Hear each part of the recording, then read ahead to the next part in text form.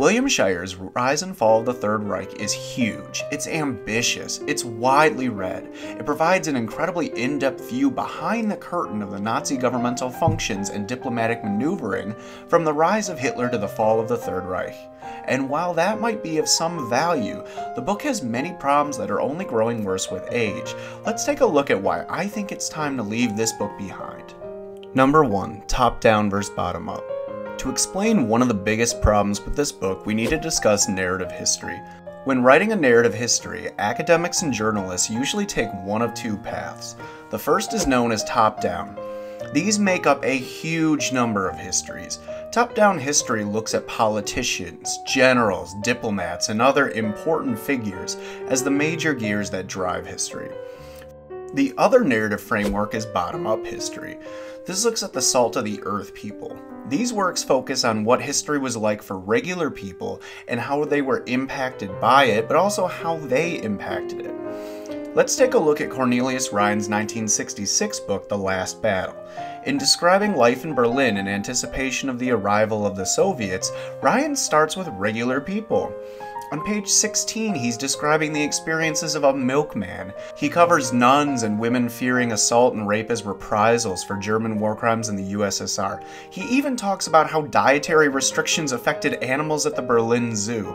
These stories add texture to history and widen the scope to include regular people, and they are almost completely absent from Rise and Fall of the Third Reich. This just isn't how history is done in a more modern way. Number 2. A Diplomatic History of Nazi Germany. This book, and all of its scope, is a very top-down diplomatic history of Nazi Germany. Shirer lays out that most of his sources are from internal diplomatic and military Nazi documents that were captured by the Allies at the end of World War II. For the size of this book, the focus is on the rise of Hitler and how he and some other high-ranking Nazis navigated Germany through World War II. It's written in a narrative fashion and can be really gripping at times, but events like the Anschluss are portrayed entirely through the lens of Hitler and his lieutenants dealing with Austrian Prime Minister Schuschnigg. It's all from the top.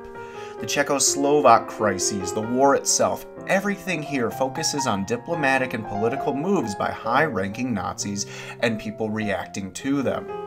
This is perfectly exemplified when Shirer describes the mood in Berlin before the attack on Poland. He does this from his own perspective without using newspapers, diaries, letters, or any source that shows what regular Germans felt like. He says the mood was kind of bland and unremarkable on page 597, but this is all based on his thoughts and personal observations. While he is a primary source because he was there, he really should be corroborating this with other newspapers, diaries, letters, or anything that shows the perspective of the regular Germans. He talks about Nazi terror, but he uses numbers and policy statements from the top to describe them without going into sources from the people who actually lived through those atrocities. If you go into reading this only wondering what was happening politically and diplomatically in Germany, then that's fine. But the game has changed, and history is more than just what the people at the top did. It's more than diplomats, generals, dictators, and other politicians. If you want this type of history where you have a play-by-play and get to see behind the scenes based on what the big figures at the top were doing, then you might like this book and it has something valuable. If you want a deeper analysis, it still has a few more problems. Number 3. The Sonderweg problem. Another huge issue with this work is Shirer's take on the Sonderweg. But in general, Sonderweg is a school of thought that means special way in German. A simplification of it is that Sonderweg historians believe that Germany has a unique history, with being divided during the Holy Roman Empire, being the seat of the Protestant Reformation, having Prussia and Austria compete with each other. This all led to Germany having an incredibly unique path to nationalism and later nationhood. Again, this is a huge simplification of their arguments, but Germany had a strange history and it made them experience nationalism strangely. The reason I bring this up is that Shirer takes this to about as extreme an end as the Sonderweg goes. He argues that between Prussian absolutism and the Kaiser and Bismarck's views on liberalism, that the Germans were almost destined to allow for the rise of fascism and Hitler. He's basically saying that the German people were conditioned throughout their whole history to accept a totalitarian regime. Basically, when he says that, he's saying that the rise of Hitler or some other dictator like Hitler was inevitable. Sonderweg as an academic framework has already fallen out of favor, and then Shirer is completely reaching when he makes this argument even within their framework.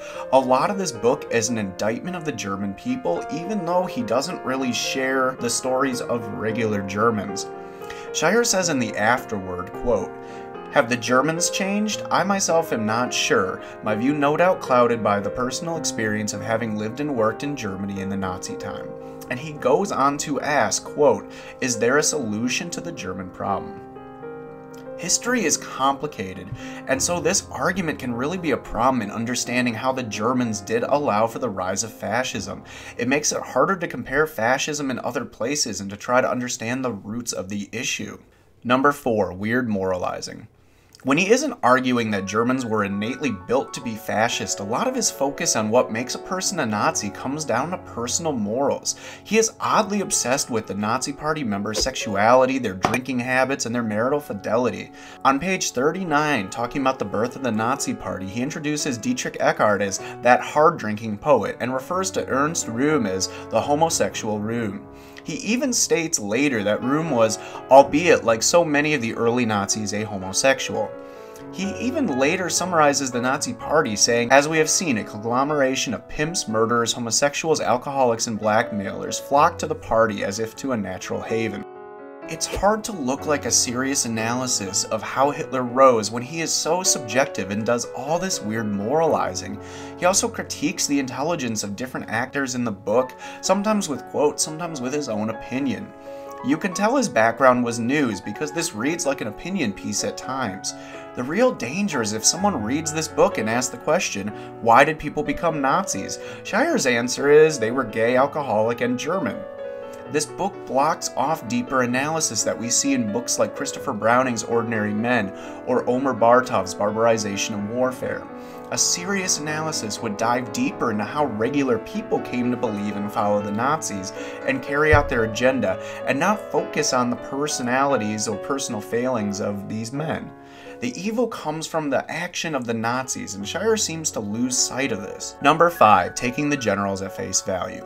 If you've seen my review of Heinz Guderian's Panzer Leader, which I'll link up here, you know that a historian has to scrutinize even primary sources and memoirs from people who were there.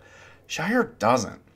While he calls out the German generals at times for failing to get rid of Hitler, he also takes their word at face value. While talking about the invasion of Poland, Shirer spreads a famous myth, quote, "Horses against tanks, the cavalryman's long lance against the tank's long cannon. Brave and valiant and foolhardy though they were, the Poles were simply overwhelmed by the German onslaught." Poland had the 7T tank, and their cavalry were more like dragoons, would dismount and fight using carbines, grenades, machine guns, anti-tank guns, mortars. They didn't charge with lances, and they weren't stupid. This shows a problem with many works written between the 1950s and 60s in that they just quote the German generals and leave well enough alone. Newer works are far more critical and better about avoiding such myths. Overall, if you want a narrative history of all the diplomatic and political situations during the Third Reich, then I would recommend this book. It really does break down the diplomatic events in an easy-to-consume, play-by-play type of way with lots of internal documents from the Nazis. The book uses many diplomatic cables between Nazi Germany and other nations during important events before and during the war, and it is cross-referenced with those internal Nazi documents to provide insight into how and why the Nazis did what they did during events like the Anschluss, Sudeten crisis, etc., etc. Shirer was a reporter and was in Germany for many of these events, so you can take him and his thoughts as a primary source. Then his bias makes more sense considering he wrote about it as a contemporary. As a secondary source though, there shouldn't be this type of analysis, and it really does fall flat. If you want to hear about what living under the Third Reich was like for regular people, then you may want to look elsewhere. If you want insight into how Hitler rose to power or why regular people could become Nazis, then I would really ask that you're careful if you read this. It doesn't focus on regular people, it doesn't have sources for those who weren't in the government or military or high up in the diplomatic functions, and it loses a lot of its analytical qualities by falling into myths, stereotypes, moralizing, and other subjective ideas. I may sound rude saying this, but it is very obviously written by a journalist and not an academic. Thank you guys for watching. If you liked it and want more book reviews and World War II content, please comment, like, and share the video. Subscribe for more historical videos and Wargame Wednesdays, and as always, stay excited about history.